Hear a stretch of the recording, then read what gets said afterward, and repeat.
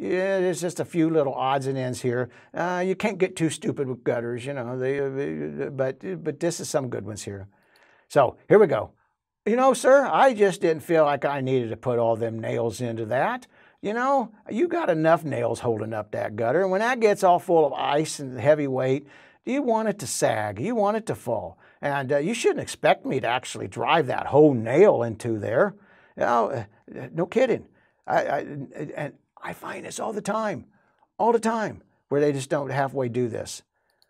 And here we go. I just tell you what, folks, maybe I just don't need a downspout or a gutter all the way across my house. I only need it to hold the tree branches and grow my little garden up here. So they got not only a garden here, but they got a garden up in their shingles too. You see that?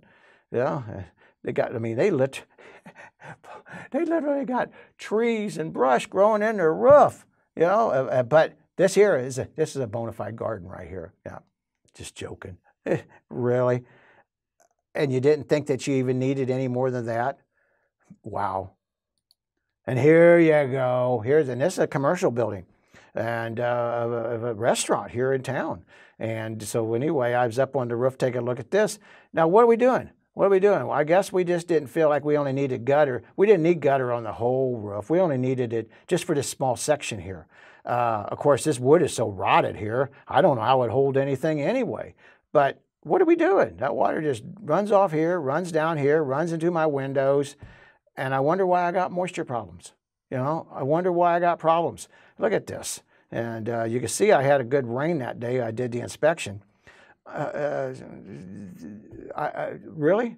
You couldn't even put end caps on it. At least you could have had an excuse by putting an end cap on it and a downspout. I guess it saved money.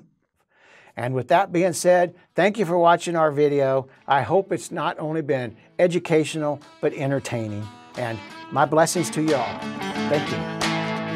Sponsored by Troy Galloway and Galloway Building Services. GallowayBuildingServices.com.